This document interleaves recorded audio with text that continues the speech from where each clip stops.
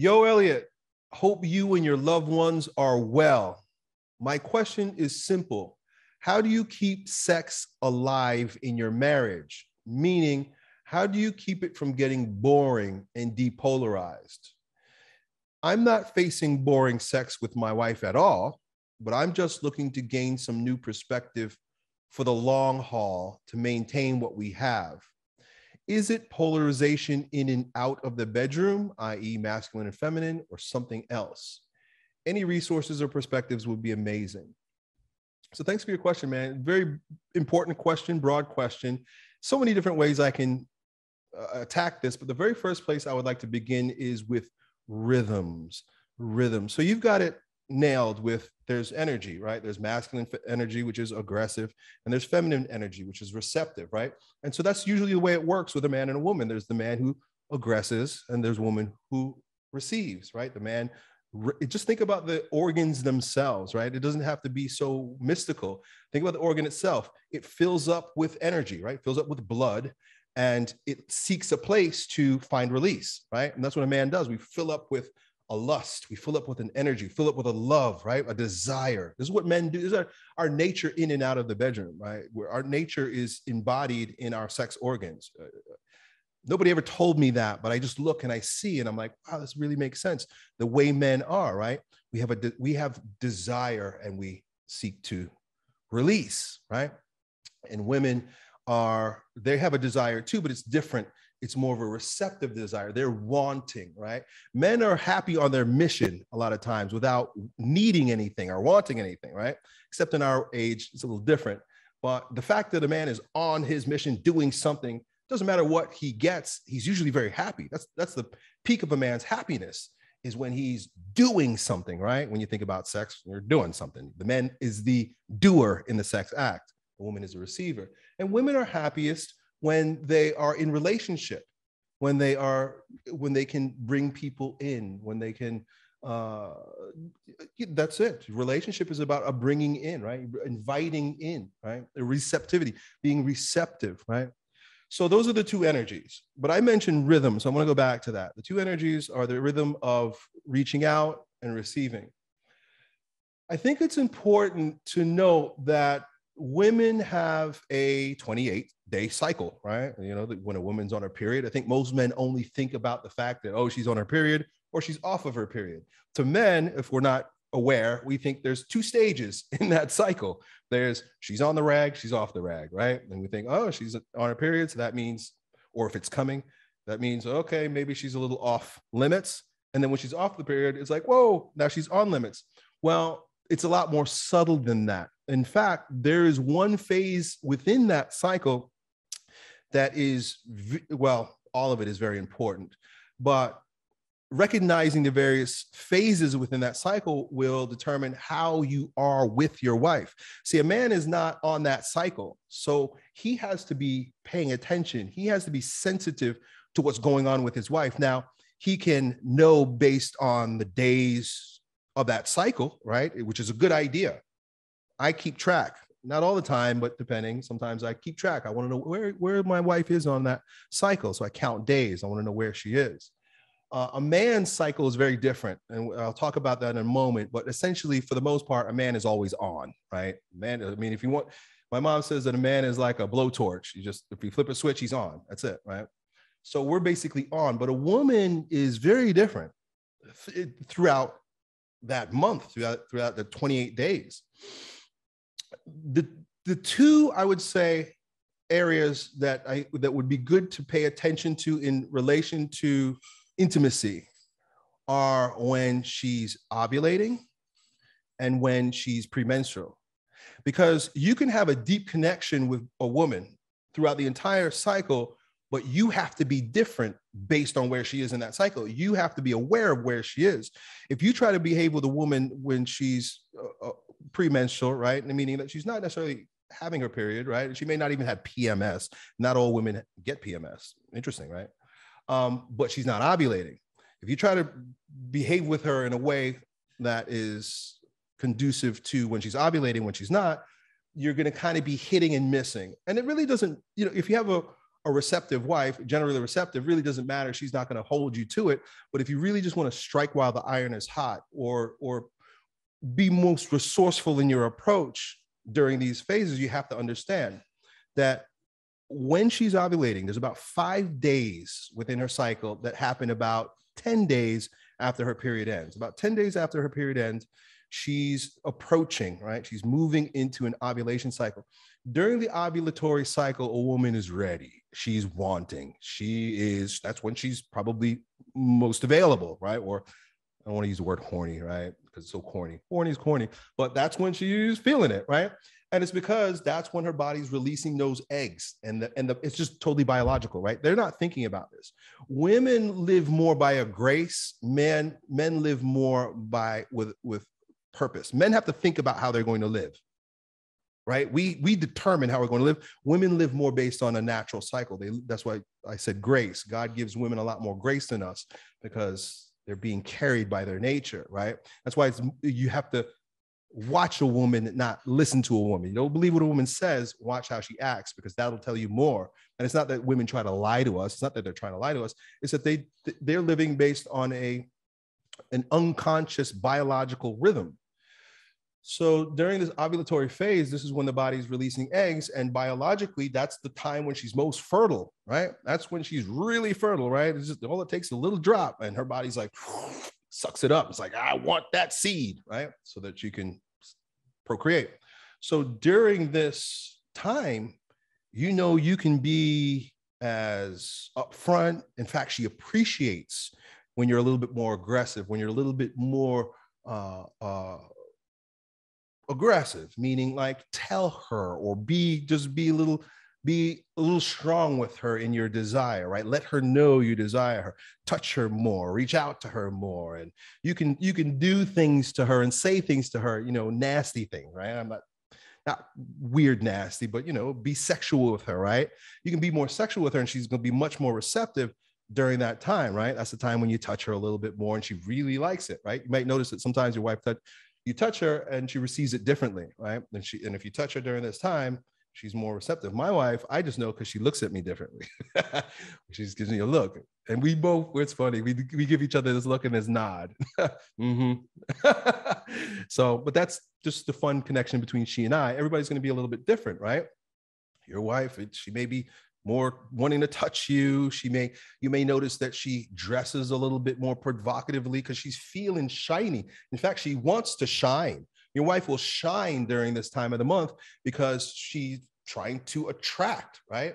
Men approach, women attract. And it's during that time of the month that she will glow a little bit more. She'll be a little bit more friendly. She'll smile a little bit more. She's looking for a man that is, I'm just talking about the cycles here, right? I'm not talking generally women in general. I'm not talking about your woman specifically. I'm talking about these cycles.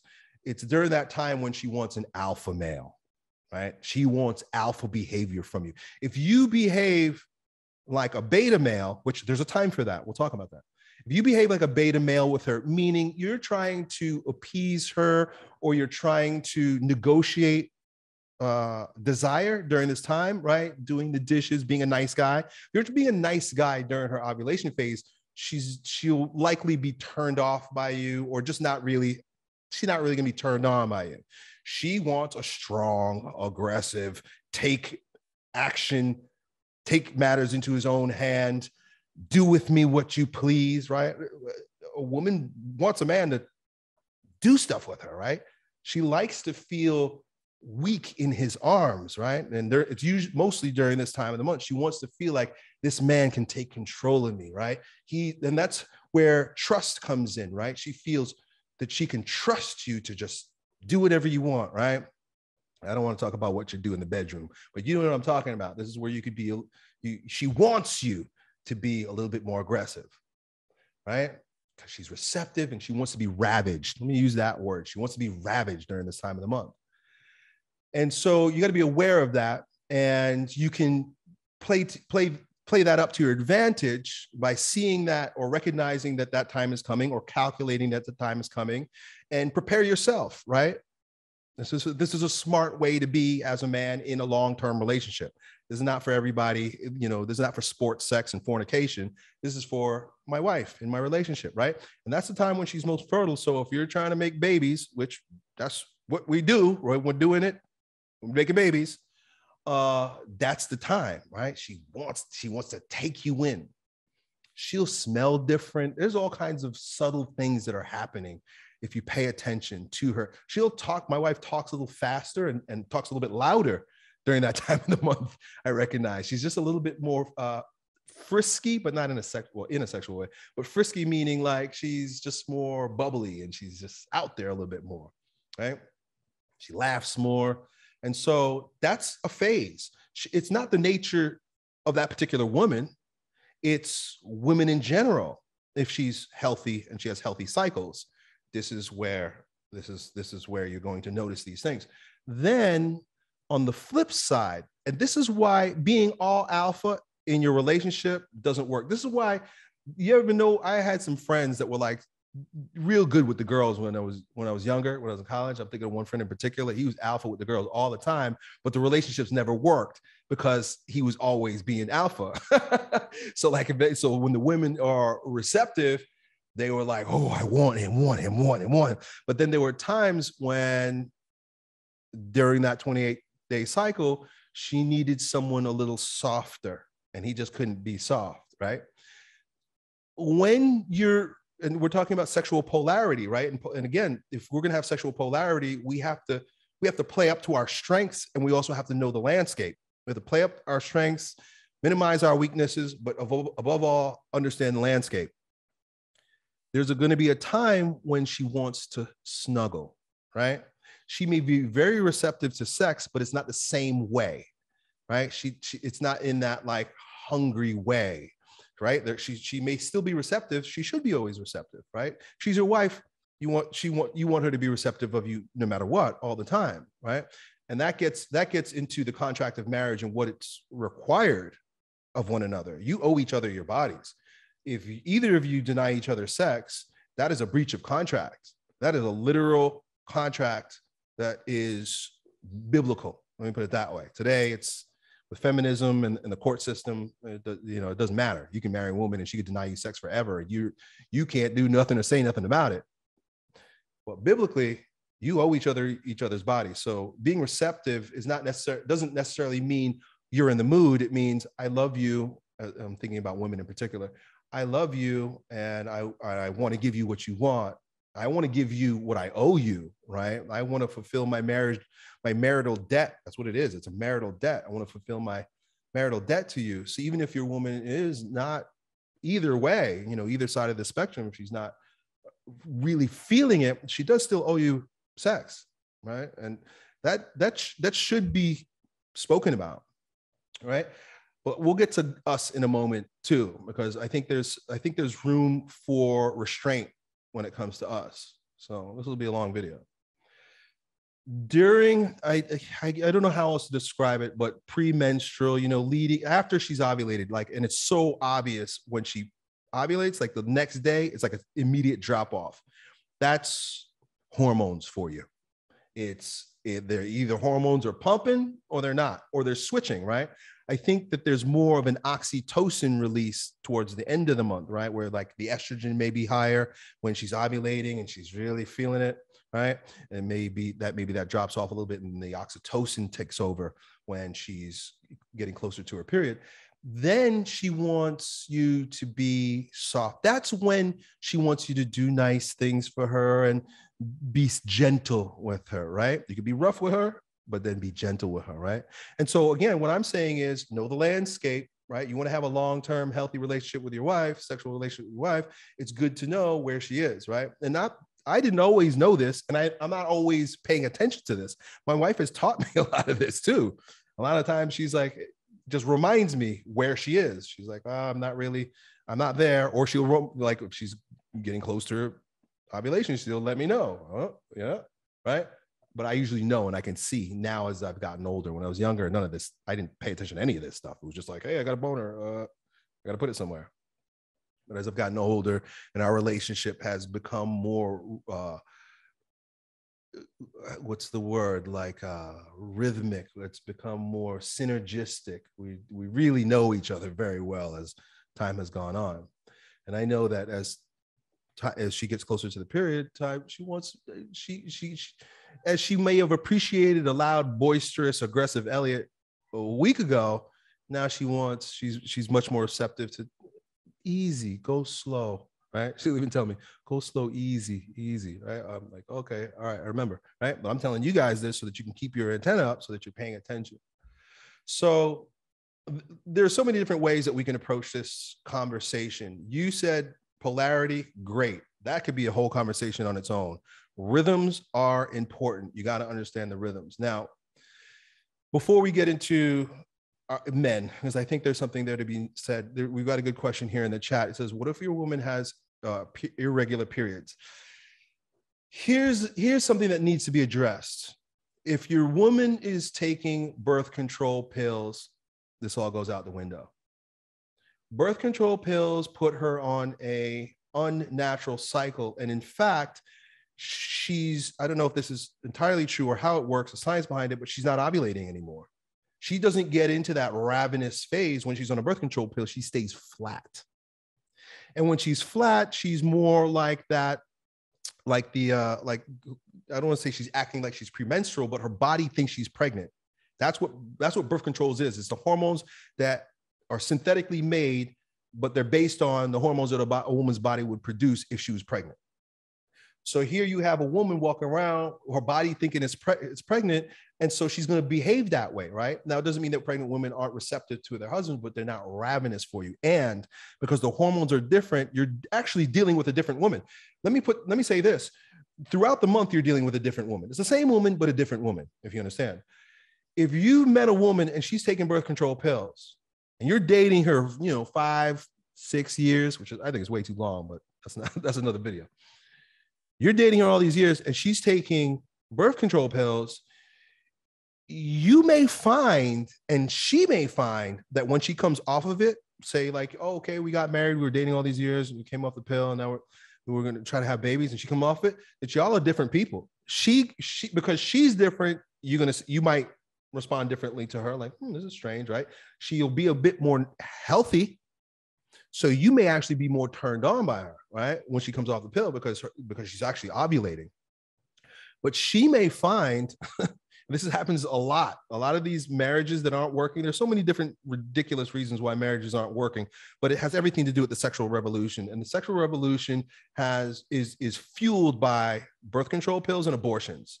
You get rid of those two things, the sexual revolution is dead, right? And that's why those things were always against, the Catholic Church was always against that, because we have what we have now. So she may find, if she comes off those hormones, that, a year into the marriage, she's like, I don't know why, but I'm just not feeling you anymore. She's just not sexually attracted to you anymore, because it was easy for her to be sexually attracted to you when she thought she was pregnant the whole time. And women have a different receptivity and appreciate different types of energy from men, or different men in general, when those hormones are as they are. But if she gets off those pills and she starts wanting that alpha out of you, and you don't know how to do alpha with her, right? You don't know how to be alpha with her. You don't know how to take control and, be an aggressive man with her that she wants. She's going to, right? Lament, right? And dissatisfaction is the key to all women's complaints. Dissatisfaction. Women need to learn how to be more dissatisfied, but that's for a different video. Dissatisfaction, right? She start being dissatisfied with you. They make up all kinds of different things to describe dissatisfaction. The worst is when they say that you're abusive. I've seen this happen time and time again, where I look at this guy, I'm like, I know this guy ain't abusing her. This guy don't have an abusive bone in his body, but it's emotional abuse, or they'll say some other stuff. The bottom line is she's dissatisfied, right? Dissatisfied. And like I said, this is one of the reasons why, is because she was satisfied when a woman is pregnant, she's satisfied. Then put it that way, right? Because what does she want more than anything? She wants to be filled up, right? That's why a woman is seeking to receive. She's filled up. And if she's filled up, think about when you're full, right? You just had a big buffet. You're satisfied, right? So she could be satisfied with you for a while. But then when she takes that pill out, her body realizes, oh, I'm empty inside. She wants to be satisfied, and you might not satisfy her anymore. The next, I had to say that part about the pill because the pill is horrible. It's really bad. And just giving you guys some more ammo to shoot that one down. But the question here is, what if her periods are irregular? How do I say this nicely? Well, she's unhealthy.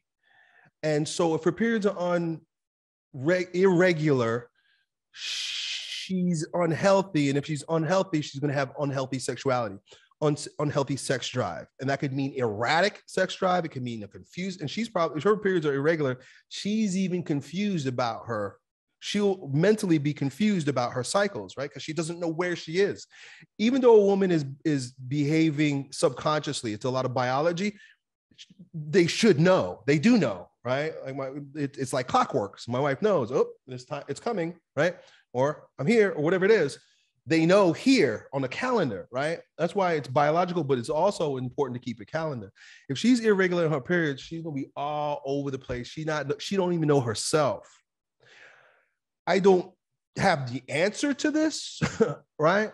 But you got to find a way for her to get healthy enough to make that happen. And there are all kinds, you do your research, but there are all kinds of odd reasons, because a woman is much more sensitive than a man. That's why I said a man could be turned on like that. A woman, their bodies are like, our bodies are like Jeeps, right? You could just rough and tumble it and it's like, it'll still work. Their bodies are like Ferraris, right? Like Lamborghinis, right? Like you can't just go ride that rough and tumble everywhere and think it's going to still work. And a lot of these women, and I'm not saying you're a woman or whatever, but women in general, if you live in a rough and tumble life, a man can live a rough and tumble life, but a woman can't. They suffer more. She's drinking, drinking coffee. Like coffee alone. Paul Chek was talking about this once in one class I took with him. He's talking about the devastating effects of caffeine on women. And of course, nobody wants to hear that there's a difference between men and women, because the whole thing was, oh, we could do whatever you do, right? No, you can't. You can't do what a man does and get away with it. And these young ladies who are living rough and tumble in their 20s, they age very fast. These women age really quickly. So if you see a girl living rough and tumble in her 20s, drinking it up, partying up, staying up late, eating junk food, and she's still cute, right? She's 23 years old. She's eating junk food, staying up late at night and drinking beer. She's still cute. But that cuteness goes away very quickly. By 23, 24, 25, 26, 27, by 27, 5 years later, it's like, whoa, you look old. Women who smoke cigarettes. You got to clean out her diet. I've been reading a lot about seed oils and how seed oils screw up your hormones. If she's eating, potato chips, or even they put these seed oils in everything. I had to stop my wife from buying almonds that come from a company. They're roasted almonds. They're not my favorite, but because that's what's at the store, and we live out here now, so she used to go to Trader Joe and get the raw ones and soak it.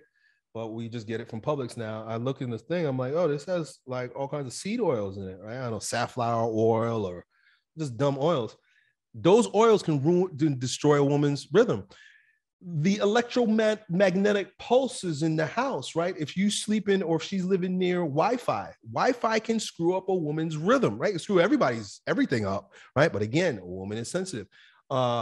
The electricity as it's moving through the house, the Wi-Fi as it's moving through the house, if there's fungus anywhere in the house, if she's just stressed out. So my answer to that irregular thing is get her regular. She got to get regular. So make that a top priority. Do research, try to clean up her life. If you have to move, whatever it is. But things are going to be a lot more difficult if she's irregular, right? Because then you don't even know the rhythm, right? So I guess that's a good segue into how it is important for men to, I've used this term, weaponized chastity. I learned it from Tim Gordon in his book, Patriarchy, Case for Patriarchy. But chastity, I never knew this, right? Because the world has turned everything upside down and backwards. And, what is right for men, they make for women. And what is right for women, they make for men. I never knew that chastity was a uniquely male virtue. Chastity is a male virtue. Purity is more of a female virtue, right? Because it's what is the effect of not fornicating, not riding the cock carousel, not all these things. For a woman, it's purity. But a man, it's not necessarily purity that is required. It's chastity that's required. And what is chastity? And I'm not going to get the exact definition, but essentially self-control. You can have chastity. You should have chastity. You should be practicing chastity. You should weaponize chastity. I'm talking to you guys about this before. I've spoken to you about it. Weaponize chastity so that you can, when you have self-control, you now control your environment. And if you have, these guys who are like, women today are out of control. The only reason why women are out of control today is because men are out of control. Men don't have self-control. If men discovered or rediscovered the virtue of chastity, women would be in control because they would have nobody to help them be out of control. Men have self-control, so women would have no other choice but to get in line. I don't know how I'm going to make this happen, but I'm just going to keep preaching it. But that's where we have to go. We got to stop fornicating. Y'all want marriage to work again. You want relationships to work again. You want family to work again, which is beautiful. These are beautiful things. There's nothing more beautiful than marriage and family. What is greater, right? You can make all the money in the world and you still live empty if you don't have a great wife and a great family. That's what we're called to. That's most of our vocation. I say monk or marriage. It's either that or give your life to God. But anyway, neither here nor there. That's a different rant. I think it's important, and this is something I had to learn. This is something that I didn't get this right away. It's taken me many years to understand the value of this. Just because you want sex. Now, okay, let me back up for a moment because I don't want to blame us for everything here. We got to just remember the marriage contract. You owe each other your bodies. That's it. If she wants sex and you're like, find a way, right? But usually it's the other way around. It's the man who's approaching and the woman who's like, That needs to be dealt with on a, well, again, women respond to feeling, not, you can't tell a woman what to do. You make her want to do it, right? And that's a story. That's for another day, right? I talked about cycles today, but if you want to go deep into that and you're struggling with your woman wanting to have sex with you, read the book, Saving a Low Sex Marriage by the Blue Pill Professor. I'll leave it at that. I don't want to get too far into that. But I think it's important for us to practice self-restraint. I think it's important for us to be chaste. I think it's important for us to not have to always approach or need sex from our wife just because we have a boner, right? Just because I have a boner doesn't mean that I need to have sex. And I started saying this to my wife a couple of years ago. I was like, just because doesn't mean I want it. Doesn't mean I don't want it, but it doesn't mean that I'm reaching for you, baby. It doesn't mean I'm trying to get it. It just means, look, there's a boner there. It's just my body. I can't help that. That's my joke. I'm like, I can't help that. I can't help that. That's just happening. But it doesn't mean that I have to indulge in it. It's just like anything else in life. This is if we could practice this as men in our marriages or our long-term relationships, we will reach another level of virtue and power, right?